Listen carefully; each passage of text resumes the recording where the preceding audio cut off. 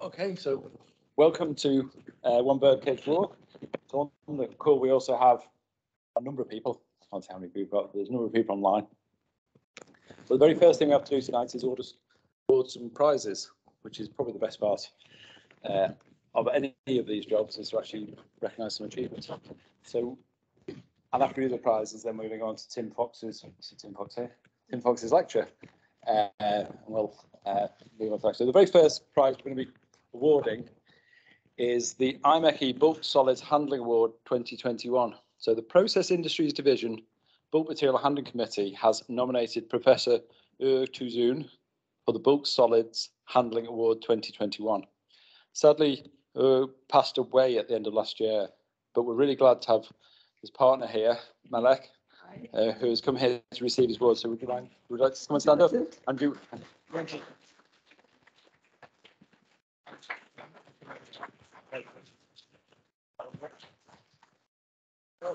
Also have a Jonathan Seven. I'm his mate and his collaborator.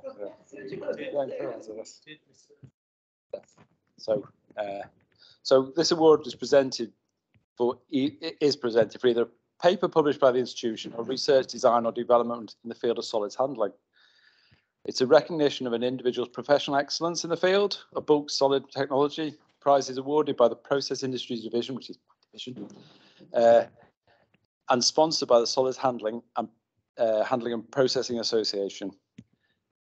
Was a pillar of the academic and educational community, in particular processing, not particular processing, for many years. He was highly active within the learned institutions, including both the Institution of Mechanical Engineers and the Institution of Chemical Engineers. At both committee and board level for many years, his contribution to the cohesion of the community in the crossover between chemical and mechanical was exemplary. And as a mechanical engineer who had a chemical engineer as a father, I appreciate that ability to cross over. Just had a few arguments with himself at times.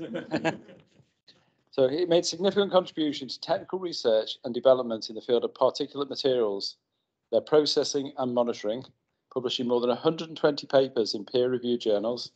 His research interests and activities included multi-phase process systems engineering, particle science and technology, nanotechnology, environmental process systems, and systems integration design.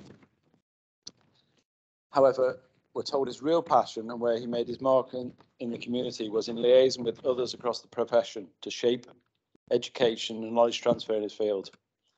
His untimely passing came as a great shock to all of us and who knew him and worked with him, and his deserving of recognition of his achievements in this time was sadly cut short.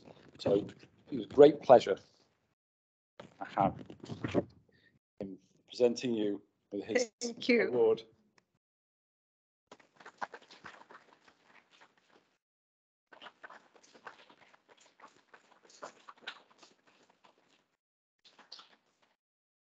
Thank you. Proud man.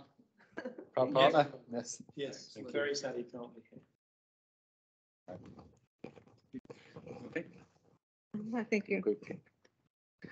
Right. So now,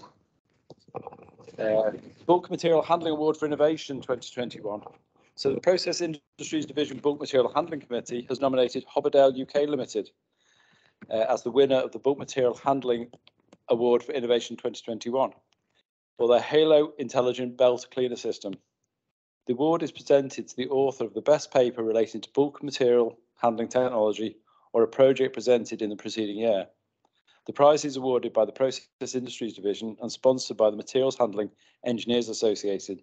So I'm very pleased tonight to have Linda White representing the Materials Handling Engineers Association and Matthew Beverley here to receive the award on behalf of Hobberdale.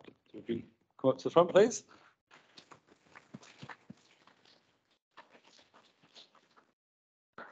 Oh, right, so upon the Upon the request of a renewable energy plant operator, Hobberdell UK Limited examined, researched and developed a bespoke solution which prevented significant and repeated conveyor line blockages, resulting in an 80% reduction in cleaning resources, 23% decrease in downtime, 30% reduction in consumable spending, and a significant cutback in maintenance. And as a person who spent the first 2.5 years of his working career on a coke ovens, I appreciate how important that is. So, Matthew, would you like to receive that on behalf of Hobberdell? Thank you very much.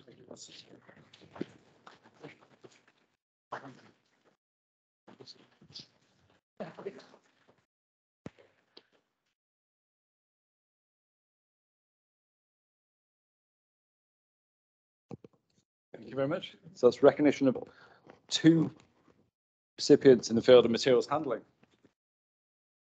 So now our 3rd award is a Most Distinguished Developing Career Achievement Prize 2021. It is a very long award title. The Process Industries Division has nominated Abigail Pinkard to be awarded the Most Distinguished Developing Career Achievement Prize 2021. The award recognises those developing engineers who have demonstrated innovative and responsible professional leadership and the potential for future distinction and commitment to serving others.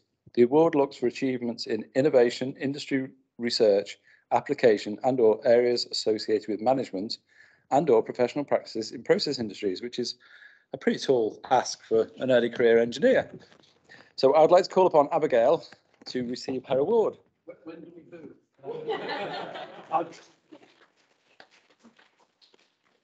Because this will just confuse, he's easily confused. Right, so unfortunately I now have to embarrass you by reading out some of the comments from the judges. Yeah, so when I say some, I'm just going to read the whole lot to make it even worse for you. So Abigail excelled not only academically at Exeter University with 2 Dean's Awards, but also with extracurricular activities which earned her the Exeter Award and the Exeter Leaders Award. As a graduate engineer, she gained excellent experience as a process engineer with Kerry Taste. And when I read that the first time, I thought, that's a strange name for somebody. And then it reflects Kerry Taste is a company, isn't it? It's not actually a person. And after 2 years, were promoted to a project manager status as site coordinator in the Netherlands. A measure of her employer's confidence in her abilities came about during the pandemic when she took over the role of senior project manager for the site as a result of pandemic restrictions. Abigail is an active member of the IMechE, which is good. She has been a young member of the Food and Drink Engineering Committee since 2019. Troublemaker. That's when you're meant to say something really positive. That's just for everyone else. That's the chair of the Food and Drink Committee. And has been involved in presenting and chairing webinars. She's also very active in activities promoting the role of an engineer in society, whilst at University in Exeter was involved with the National Citizen Service, and to present day serves local church as a sound engineer. You're an electrical engineer. Electrical. Good. Careful. Don't veer into electrical engineering. If successful with the award, her plan is to invest the money in her CPD for herself and to demonstrate her future commitment to a professional career. Though she is in her first job for 2.5 years since graduation, she has shown the quality of being capable of taking increasing responsibilities that involve making important decisions for the project under her charge. Abigail has the calibre of a future leader in the mechanical engineering profession. I suspect she already has, not a future leader. I think she's probably already there. So thank you very much. Thank you.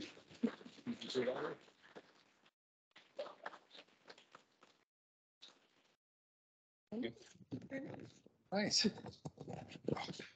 And now I have to, with the wonders of modern technology, would Tim Fox please put himself on camera? Hello, Mr. Fox. Right then. I don't. Good evening. Thank you. You are there. Good. Right. So the Most Distinguished Achievement Award for 2021.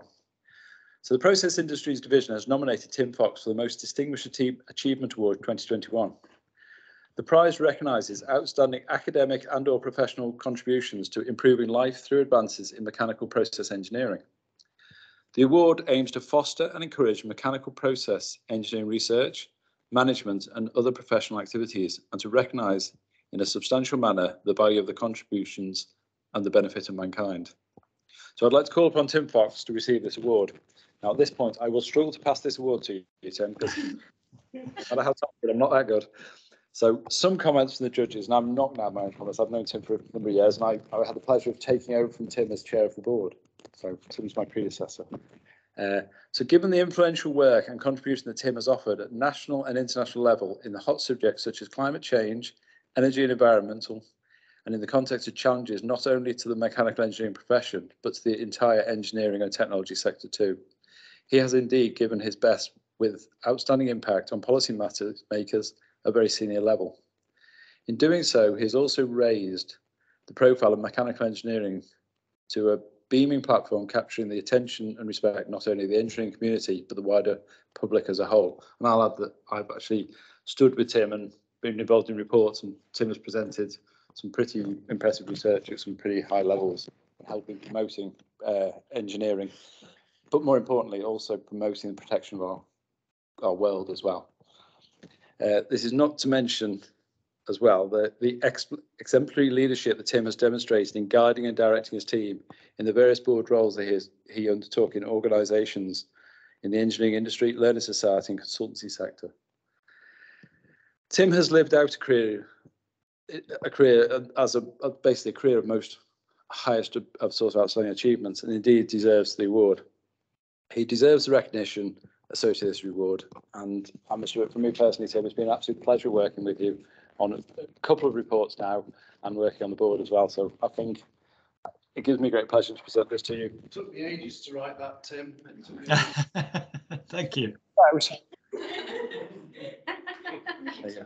And hopefully soon. By the way. Thank you very much. I'm absolutely delighted to have been recognised and given the award. Thank you. By some means of technology, I'll get that to you. It means I get a trip to, Thank you. I'm so sad I cannot be there to pick it up this evening. I'm really sad about that. Really disappointed. So this takes us on to seamlessly. There's a reason why Tim got his last, because this takes us on to our tonight's lecture being delivered by Dr. Tim Fox. So I hand over to you, Tim. Thank you very much, Richard, and thank you for the audience for coming out tonight and for joining us online. I'm just going to share my screen. It might take a few seconds, and then we can begin. All right. Can you see the slides instead of me? Yes, we can. Excellent. Just a bit of housekeeping for those dialing in. Any questions, if you type them into the chat, I will then relay them to Tim at suitable points or at the end. Probably, would you prefer them at the end, Tim? I think at the end would be best, Richard, yes. And the same with the audience.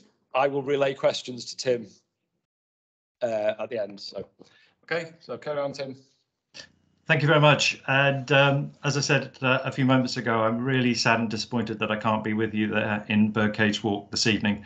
But hopefully you will enjoy this lecture and the networking opportunity that being together in person provides. So I hope you enjoy the evening. So I'm going to talk this evening for about 35 to 40 minutes about the future of international collaborative engineering, and very specifically about a report that I produced earlier this year in association with our European region. So I'll walk you through the context of the report, which is very, very pertinent to the world we live in today, particularly within the last few months. And then I'm going to focus in on how engineers have traditionally collaborated, and tease out some issues associated with international collaboration specifically, and look at some key challenges associated with that. And then we're going to look at how we're preparing engineers for meeting those challenges, and it's very specifically we're going to focus in on how the education sector is dealing with collaboration within the engineering curriculum. I'm going to finish with a few comments about the importance of the need for international collaboration strategies, and make some recommendations around policy for governments and recommendations for change within the profession, industry, business, public sector, and indeed academia. So, as I said a few moments ago, the driving force behind this report was the Institution of Mechanical Engineers Europe region, but it was truly a collaborative effort in its own right. The report was undertaken in collaboration with members in India and members in Japan, as well as members from across Europe and here in the UK. And it was a very timely piece of work because we began the work actually before the pandemic. And then the work had to be put on hold during the pandemic for very clear reasons.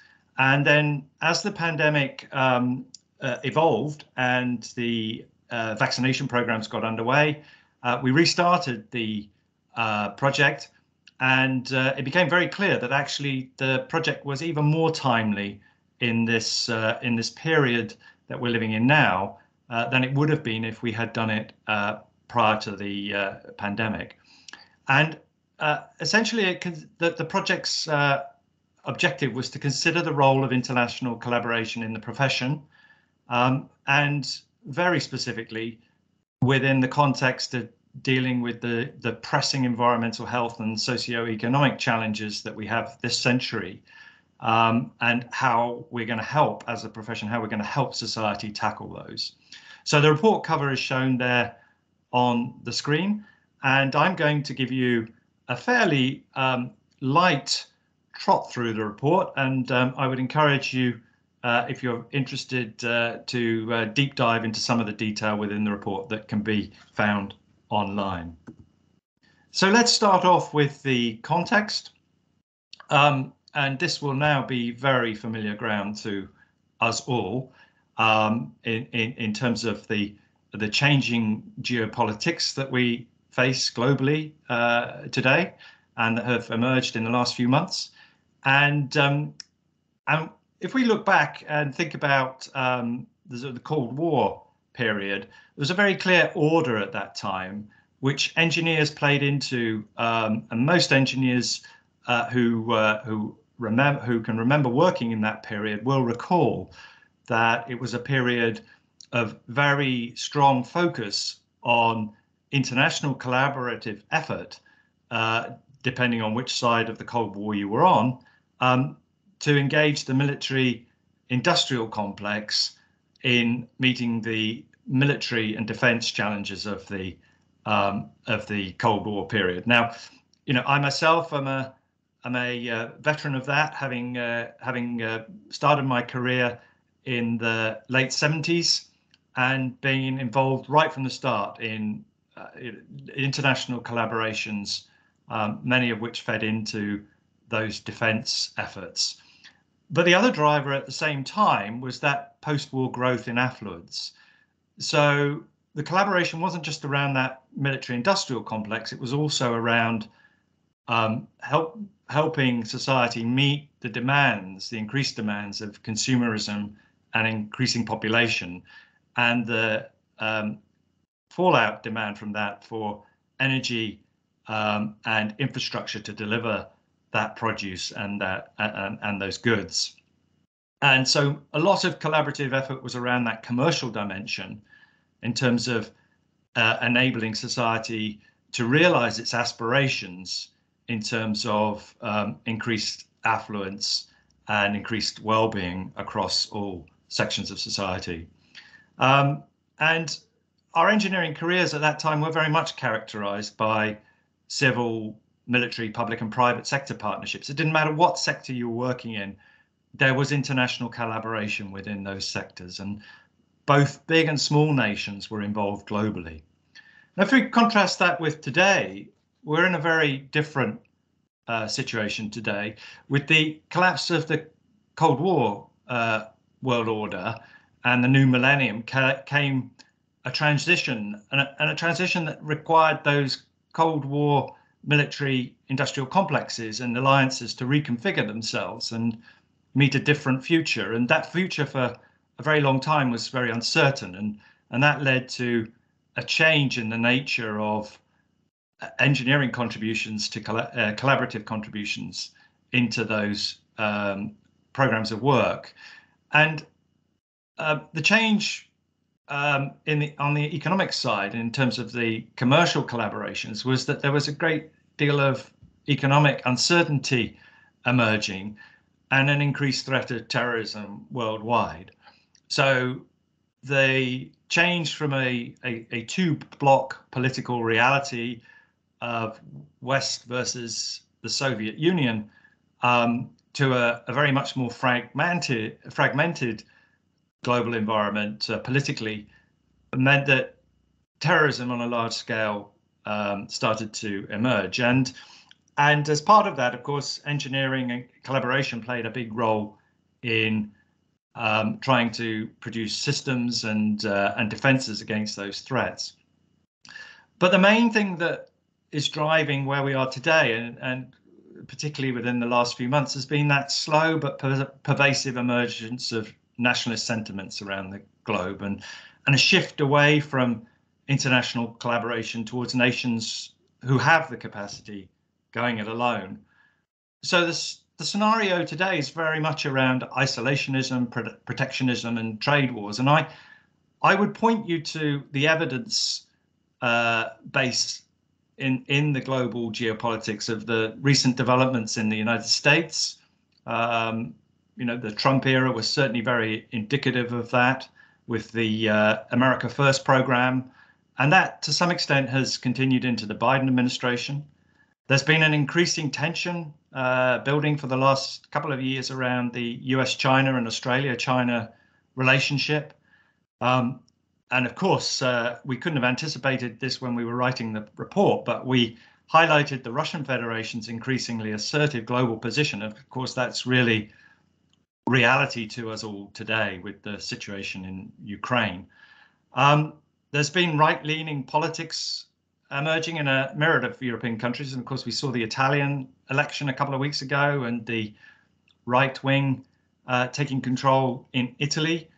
And we've during the pandemic itself, we saw evidence of this isolationism in the global response to the COVID-19 pandemic, which in many cases led to an emergence of vaccine nationalism. And of course, all of this geopolitical change reduces the appetite for international collaboration. So the reality we have today is a small number of very economically powerful and resource-rich nations like the United States, for example, can undertake large-scale complex programs completely in isolation.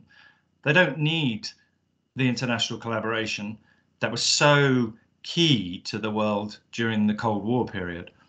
And, the other 190 plus countries in the world that aren't in this unique position cannot undertake those programs of work. And those programs are absolutely vital to tackling the chronic global problems that myself and others in the institution have been looking to tackle for the last 2 decades, both in our careers and as part of our institution membership, which are topics like climate change and sea level rise, waste pollution and environmental degradation, the large-scale demise of ecosystems and natural resource depletion around the world. And of course, as highlighted recently to the world in total, pandemics, epidemics, and major health crises. And these issues are getting more and more challenging as time passes us by.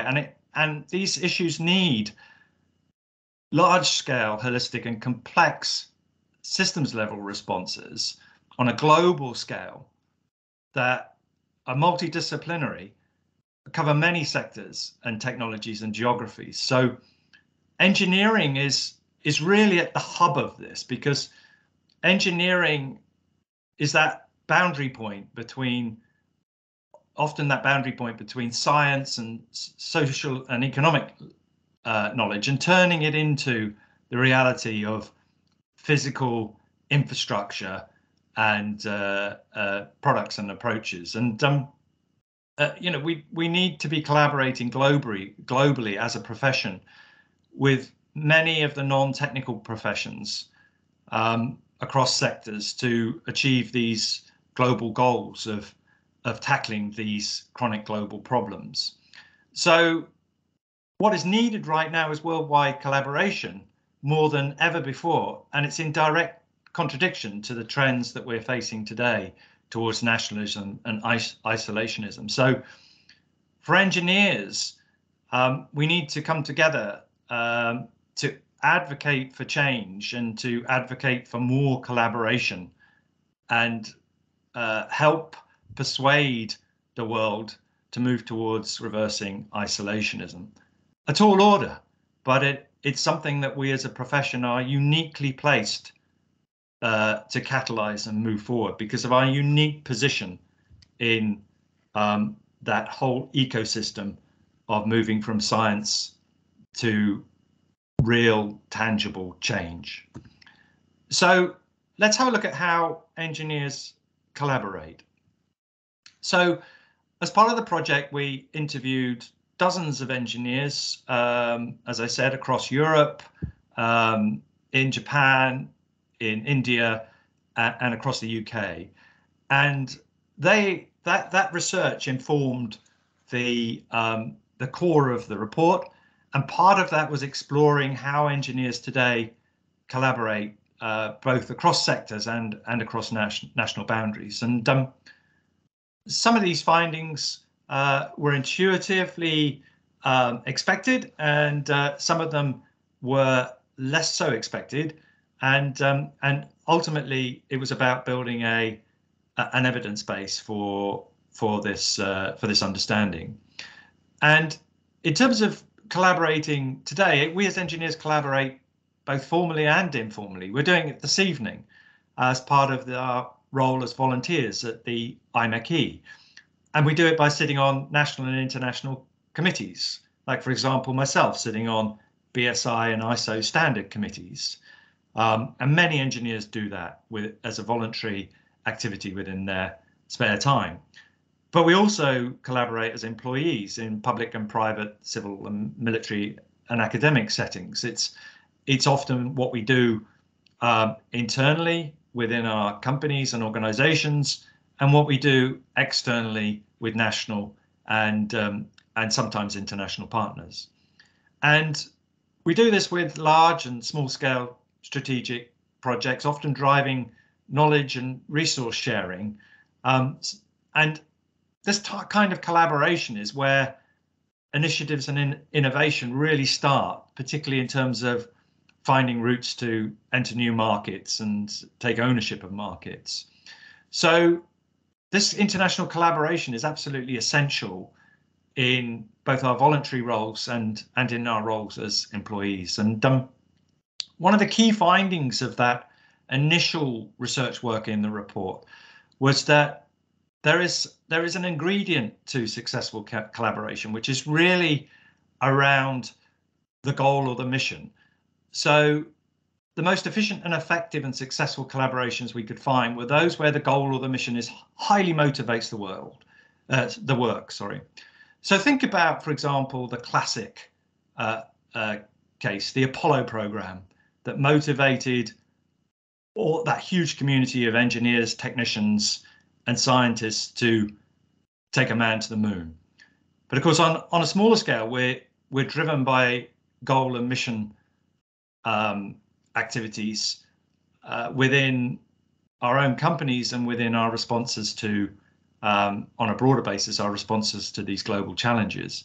So another part of the ingredient is partnerships based on pre-existing or preferred or desired working relationships. So we found lots of examples where partnerships have been forced, for example, through the requirements of funding bodies, like, for example, the EU, where there had to be certain quotas of organizations from particular countries or particular sectors to make up the consortium that came together to bid for collaborative project funding. So whereas those collaborations showed higher rates of failure and lack of success, partnerships based on pre-existing relationships, or those where individuals had preferred or desired working relationships within their sectors and communities, showed far more success. Collaborations that had complementary specialisms, knowledge and skills, where they're recognized internally within the team and were seen to reduce conflict and to lead to, again, more effective collaborations. So the goal and mission alignment was really the most significant part of what we found for efficient and effective collaboration, and that sense of common purpose that drives individuals within the team and the team leaders of those teams to overcome any technical challenge or cultural differences or misaligned political systems to get the job done. And as so often in engineering, what we found is that the collaboration, successful collaboration, is less about the technology and far more about the people, the human interaction and the behavior. And within the report, we offer two superb case studies of these factors coming together for success. So these were both examples from the pandemic. The first was Fujifilm's project to triple a facility's batch rate in order to support manufacturing the Novavax COVID-19 vaccine, and the way in which the team came together to overcome the challenges of working at the early stage of the pandemic during full lockdowns to achieve this outcome was absolutely staggering and really based on that total focus on the goal and mission. And University College London's Institute for Healthcare Engineering's UCL Ventura team. Many of you probably saw this at the time, at the beginning of the pandemic on television, a non-invasive ventilation form, the CPAP, which is a continuous positive airways pressure form of non-invasive ventilation, was found to be very effective at helping patients with COVID-19. And there was a real shortage of ventilator equipment within the NHS. So the team managed to reverse engineer an off-patent design. They improved the design and had it manufactured and in hospital testing within 100 hours of the first conversation, which quite literally took place over a couple of pints in a pub, where some engineers were together figuring out what they could do to help with the pandemic. And this involved a huge collaboration between industrial and academic partners looking to get manufacturing facilities repurposed and product out the door and tested and approved by the regulatory authorities. Fantastic piece of collaboration. I really encourage you to take a look at that within the report. So let's have a look at some of the key challenges of international collaboration and how we found and how we might tackle those. So the picture on the screen is chosen on purpose. It's a classic office environment now within the engineering profession, and the technology you see can often help, of course, engineers work collaboratively, but what we found is it can often also hinder engineers to working collaboratively. And we found that this was very much the feedback that we got from the majority of our interviewees, that all sorts of issues arise within international collaboration as a result of the ICT tools that are being used. And subtle differences in language use, differences in societal and workplace culture, nuances in those that don't come across through ICT tools, differences in understandings about behavioral norms and collaborative culture across international boundaries, all lead to, can lead to significant challenges. And these, as we highlight in the report, have real tangible economic outcomes, commercial outcomes for partners in collaboration. And money's lost and time is lost through having to deal with some of these challenges. And we have some figures within the report that put numbers to those sort of losses. And we found that discriminatory practice and culture can often emerge in teams where there are these differences and there is a lack of understanding and a lack of willingness sometimes to address those areas of misunderstanding. And again, this came back to this issue around the goal and mission of the collaboration and the way in which the collaboration has been structured. And we found that interviewees suggested a number of different approaches to tackling these challenges around building awareness, understanding and respect within the team, the provision of appropriate ICT tools, and recognizing that different countries have different preferences for ICT tools.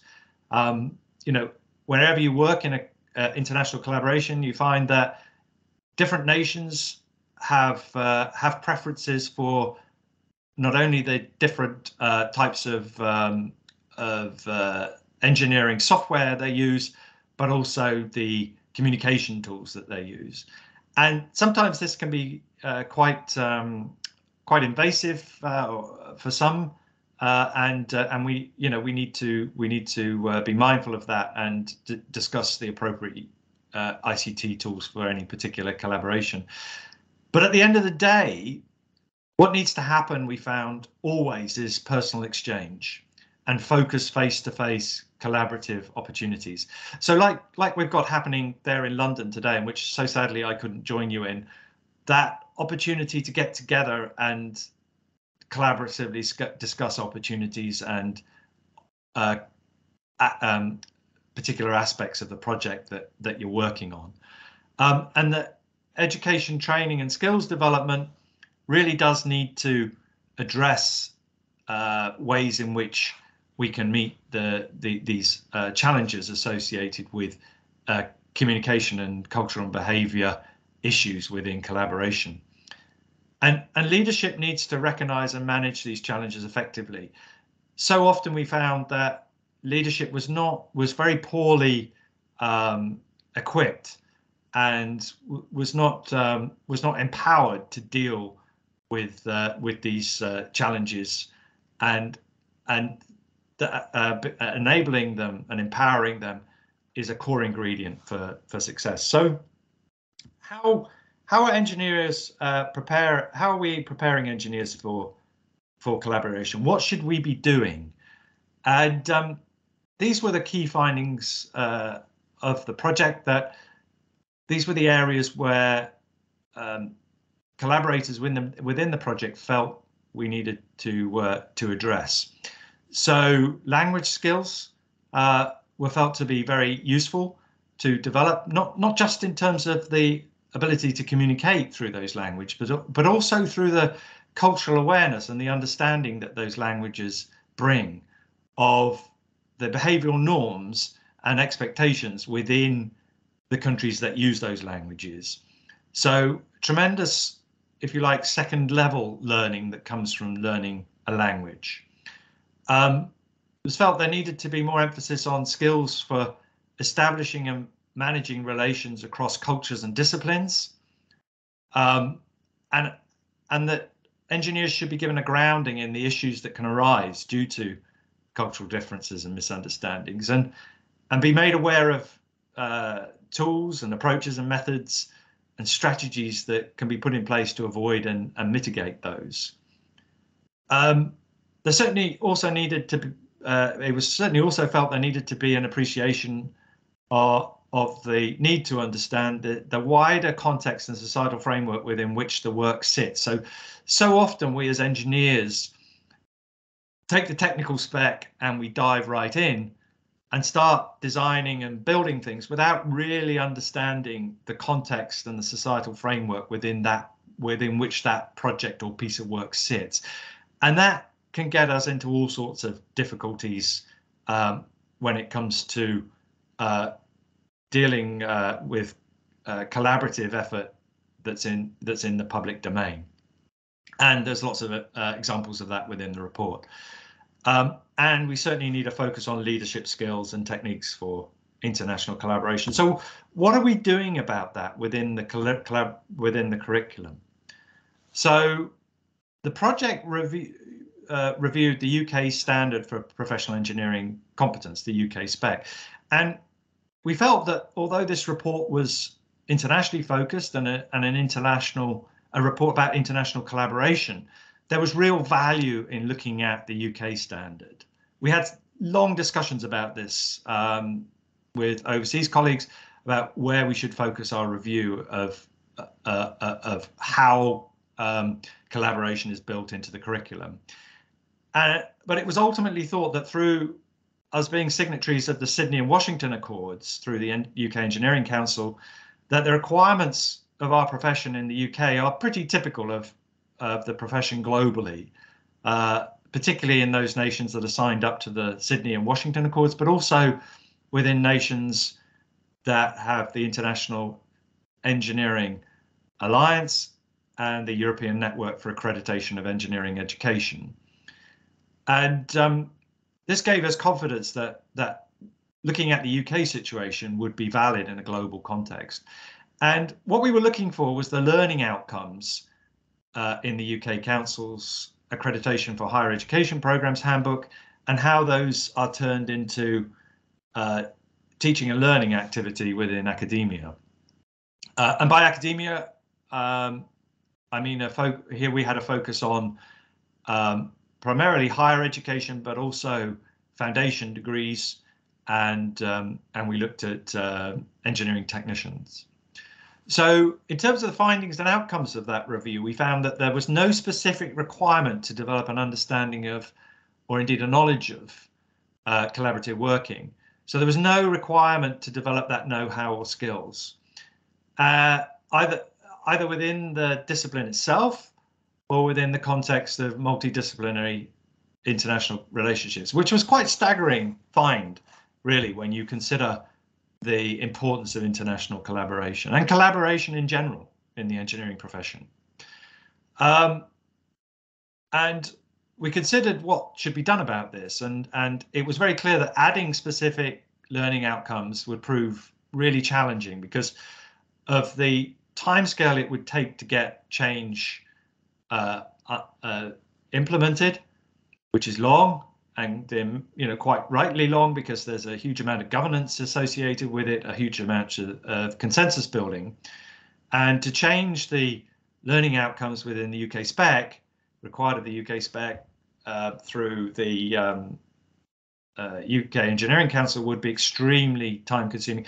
And the reality is that many of these problems I laid out before you at the beginning of the talk need to be solved within a timescale that is far shorter than the timescale it would take for those changes to be made and to take effect globally.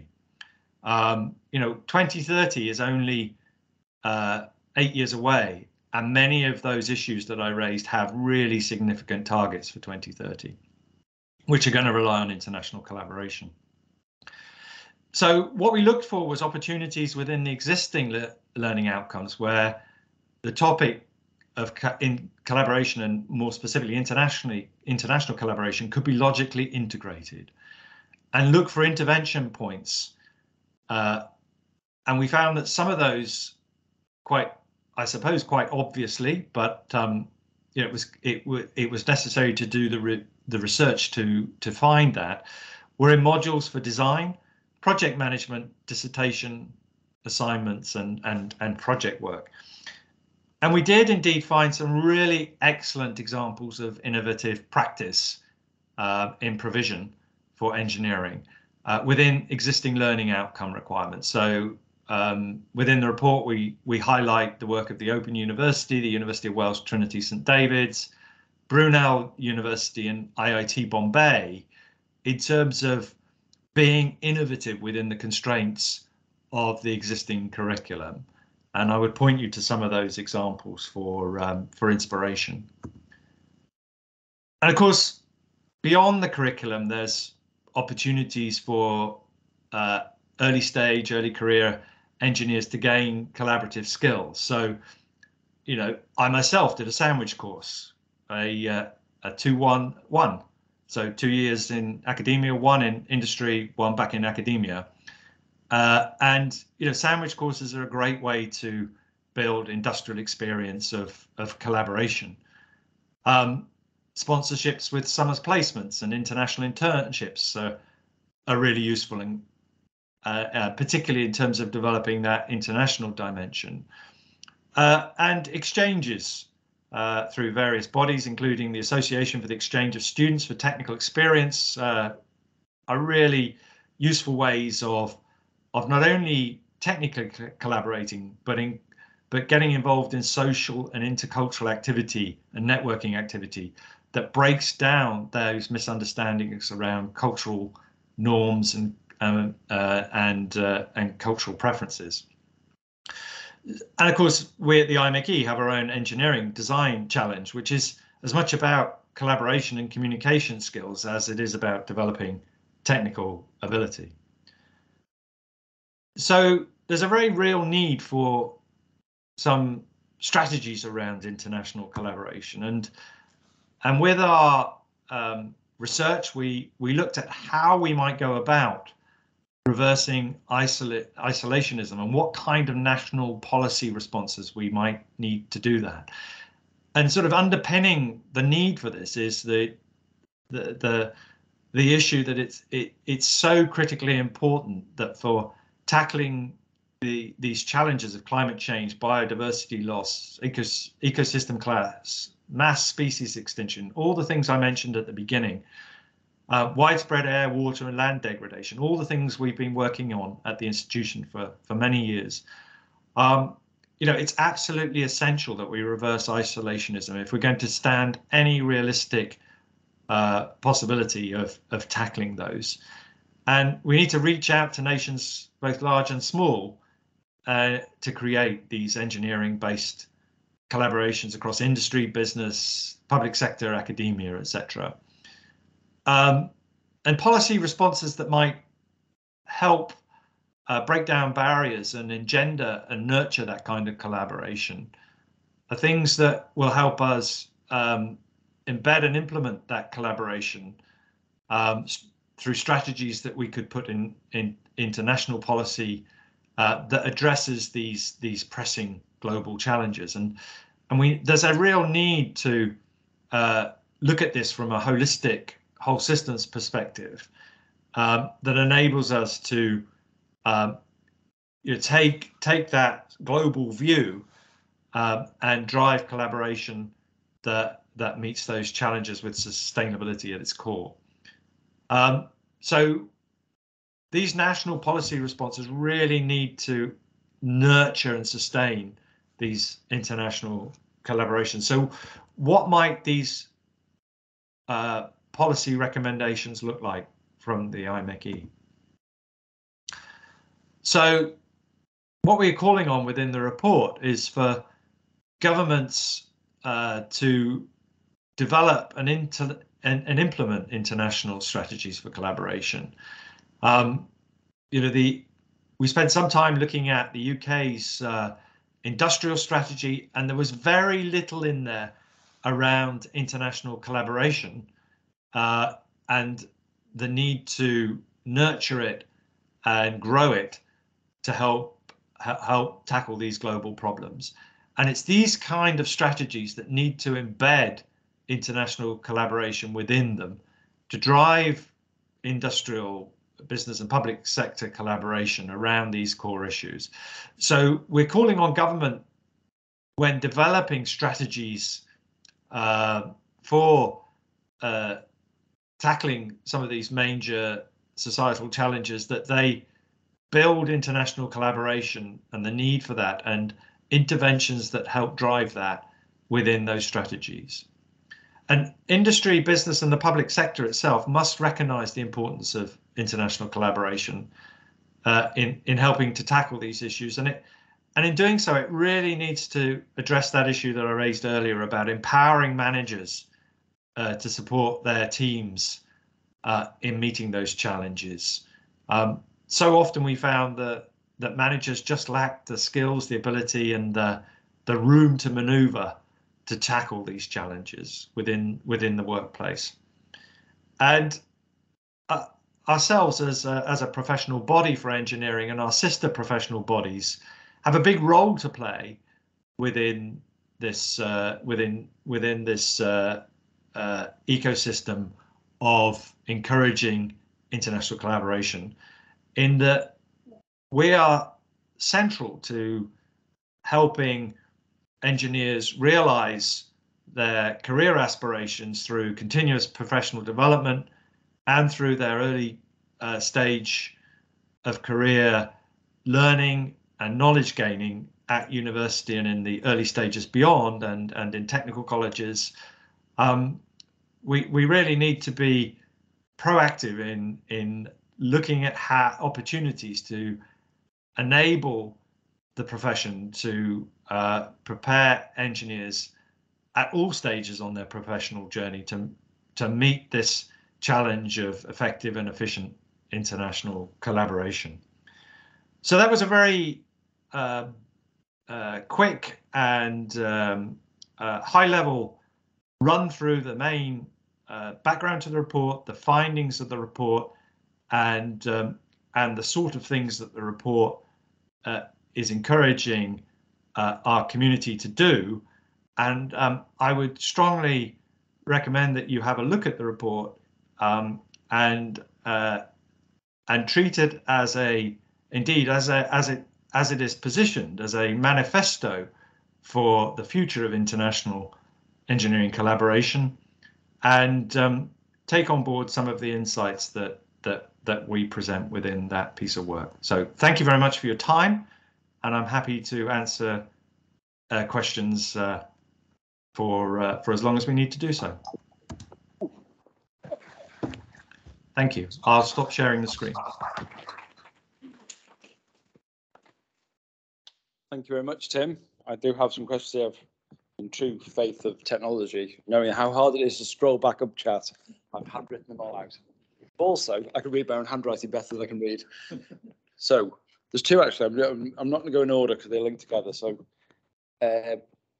when you spoke about culture and behavioural challenges, one thing I keep this person asking is managing partnerships with organisations or countries with differing human rights, business ethics.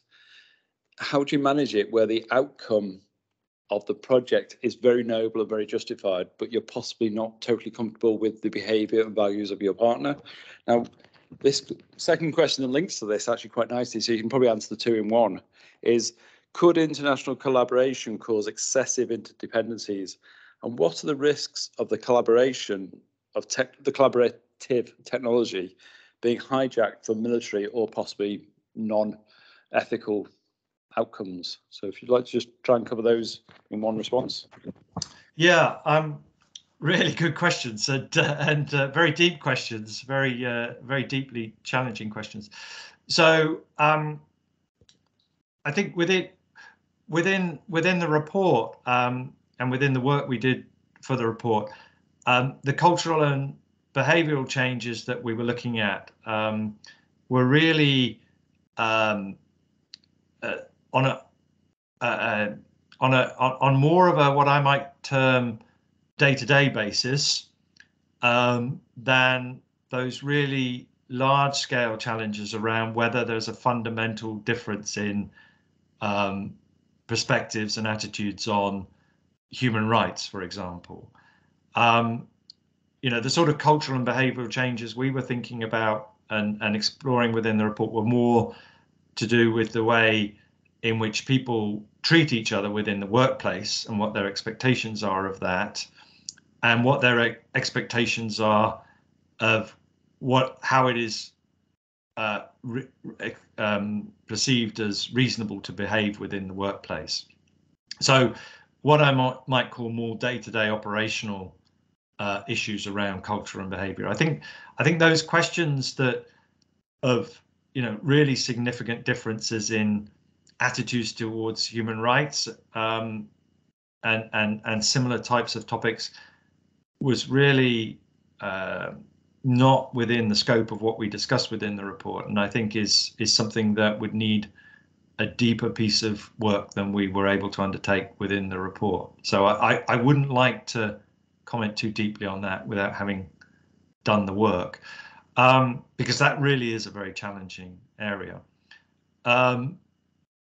Similarly, in a way, we were considering collaboration where, I suppose the question really, the second part of the question really, or the second question really could relate to what we were exploring in terms of intellectual property rights. If we're talking about hijacking technology and hijacking the project results, and that it really is a significant potential threat to the international collaboration. And there are, we clearly lay out within the report that there are very strong differences of opinion around what is normal and what is not normal in the way in which you treat intellectual property rights in different countries. And I guess, from a project management point of view, that is the sort of thing that needs to be understood. That first, it's important to understand that those differences are there, and then, which in many cases, I've been involved in projects where people haven't considered the IPR until the project's done and it's too late. So recognizing that issue is there, and then putting in place protocols and understandings and working really hard at those understandings at the beginning of the project to try to avoid that issue coming to the fore. So I get, what we're calling for is for more of these kind of questions to be discussed within the learning process that takes place within the education system that prepares engineers to enter the profession, and then within our own CPD activities within the profession. So those questions would really make very suitable discussion topics, in an educational environment. And to those of us of more advanced years, this sits very much with what used to be called engineering society. It used to be an exam. Yeah. Society. Became part of the interview, but it was actually a fundamental part before the UK spec appeared. Yeah. Right, so I'll take one more from the incomings, and then I'll go see what other ones we'll perhaps say that right. So international collaboration is very important, but what are we also doing to look at developing internal collaboration in amongst academic institutions within individual countries? What the suggestion is here is there is actually isolationism within nations as well. Yeah, and certainly we found that within the work that we did. The project that we set out to do was really focused on international collaboration, and it would have been very easy for us to get sidetracked into barriers within sectors and barriers within sectors of those sectors, and within a sector such as academia, but we kept our focus on that international collaboration piece because that was the mandate that was put to us for the project by the Europe region of the IMechE. That was the objective, to explore that. So we did come across this, but we didn't move into those areas, and it is really, there is many of the areas that we address within the report, could equally apply within at that institutional level or at that national level. So many of the things we look at in the report were are not only international but could be seen in those areas, and so improving. As I said earlier, we found that within the curriculum, within the learning outcomes, there's no requirement to teach collaboration, let alone international collaboration. And actually, on that subject, I'll change my order then, because I'll go to no point in the recommendations. Are you pointing towards the university's duty to train collaboration? Obviously, you mentioned rewriting the UK spec is not a quick process, but to actually encourage the academic establishments to start training our young engineers in collaboration would be useful. Certainly, the three one-liners that I presented on, in the talk were, a very short précis of the sort of the nub of those recommendations. The recommendations in the report are considerably more lengthy, and do highlight that issue within the recommendation for the profession, for our profession. Okay, so is there any questions from the room? Because I've still got a few more here. So any questions within the? Oh, do I need? No, no. No, okay. Been pondering what you have been saying about isolationism and perhaps putting it in opposition to globalization.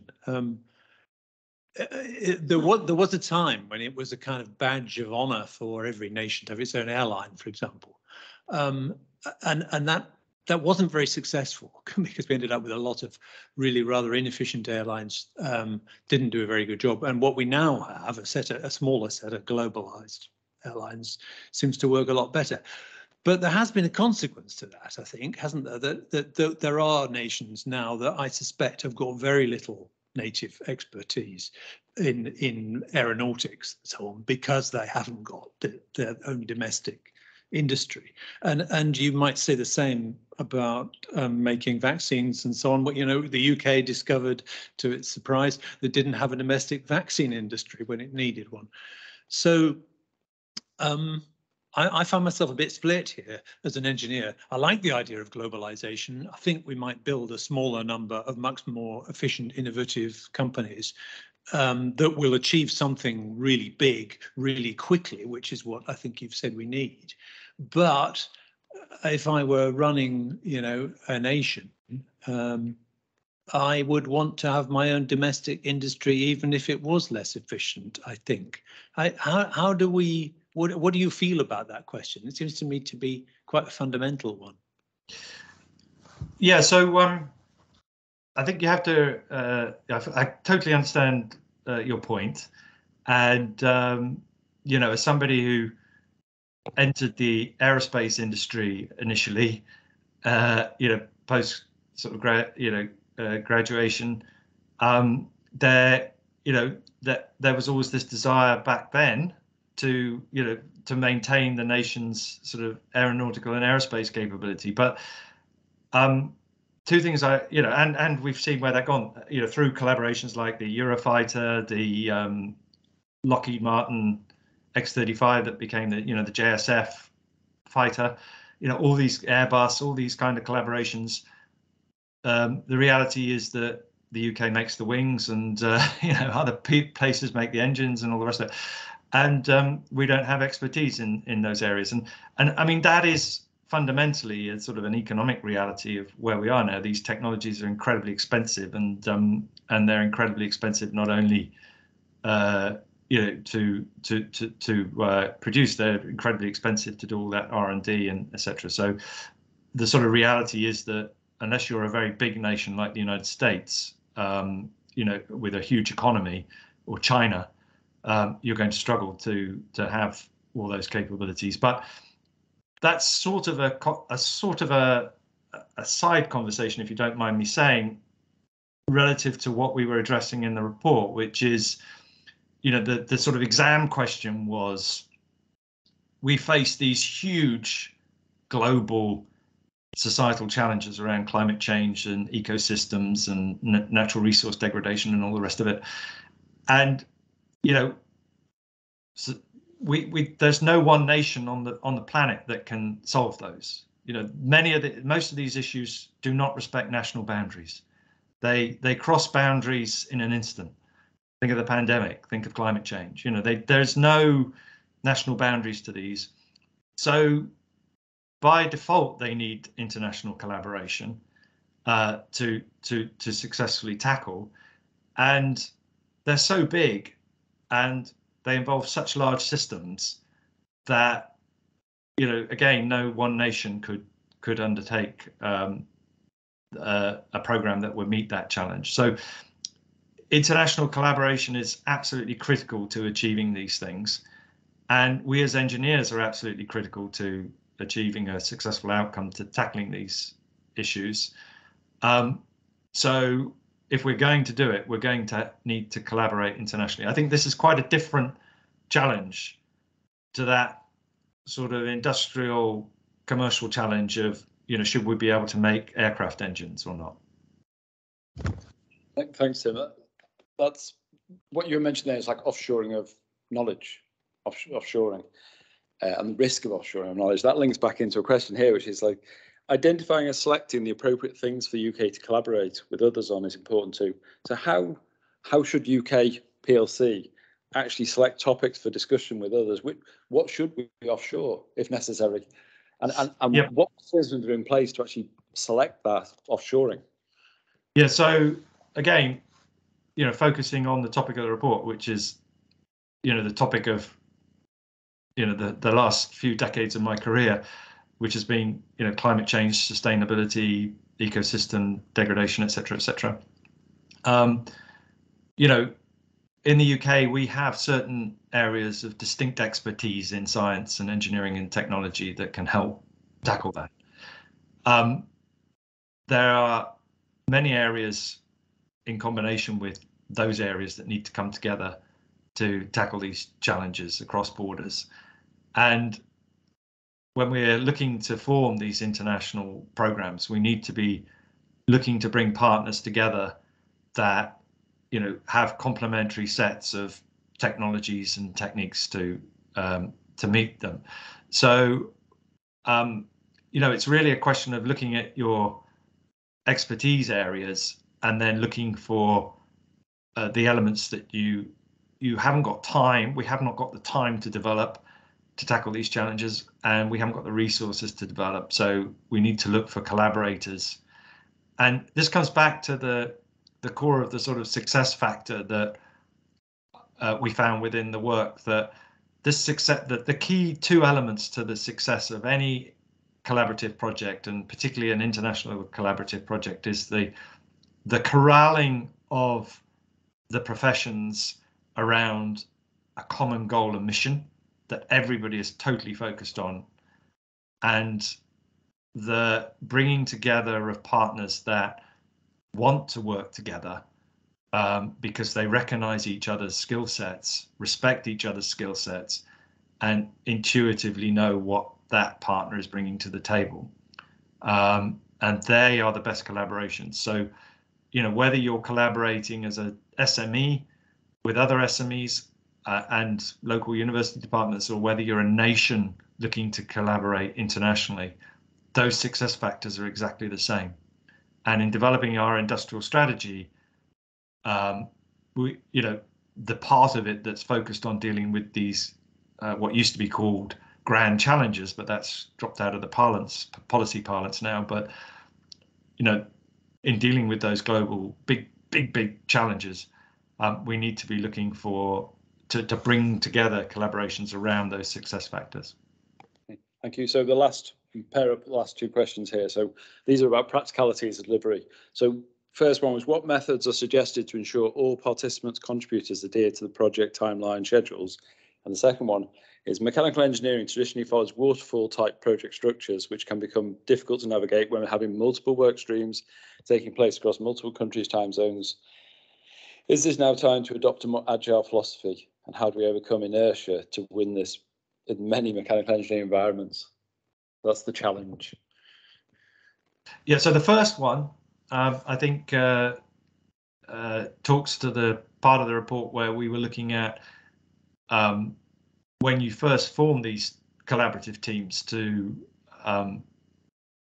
have a common understanding of what the most appropriate tools and approaches are to, to enable you to work successfully within the project. And as I said, there's a huge amount of work to be done at the beginning of a project to sort out what those tools are and how you can successfully use them as a team. So yeah, fully recognizing that those tools are absolutely key to make, to success. But as I said earlier, if you have those success factors I mentioned a few moments ago, then those sort of issues can be overcome. The second question, you're going to have to repeat a little bit because I kind of missed a bit of it. Basically, it's talking about traditional methods of project delivery are not that agile. We need this type of collaboration will require a much more agile method of delivery.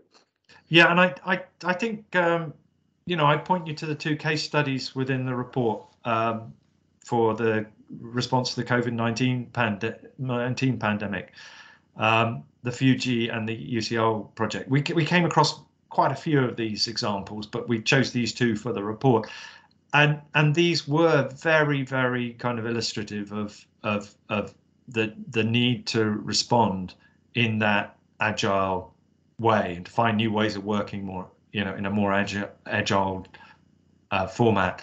And I think, those two case studies are incredibly inspirational to us as engineers, because they really show what can be done when engineers come together and integrate other professions like the medical, doctors and physicians, surgeons, etc., social scientists to solve these problems where that mission and goal is the imperative, and the partners have decided to work together.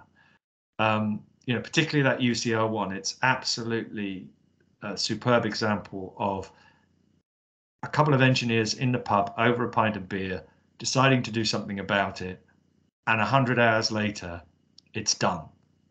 Now that is an example of working agilely across a whole range of, partners, from, a car manufacturing company who repurposed its manufacturing capability to manufacture the ventilators, through to the doctors and the regulators that were passing the units to as fit for purpose.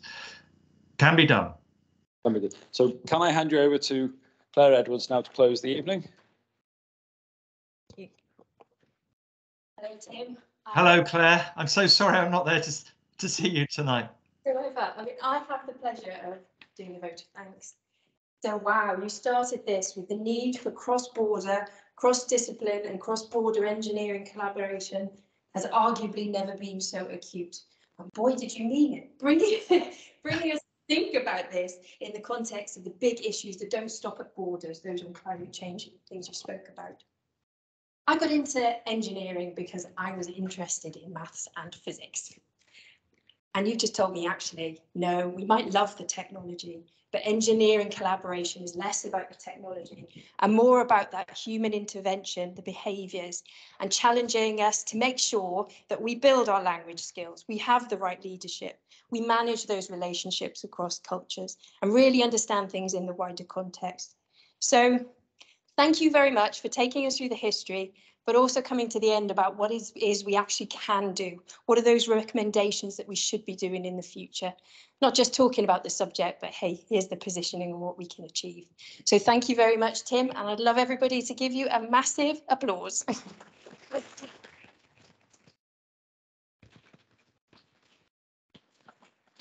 Thank you. Thank you very much. Okay. Thank you, Tim. I'd like to say goodbye. Thank you, and I enjoy the reception. Nice.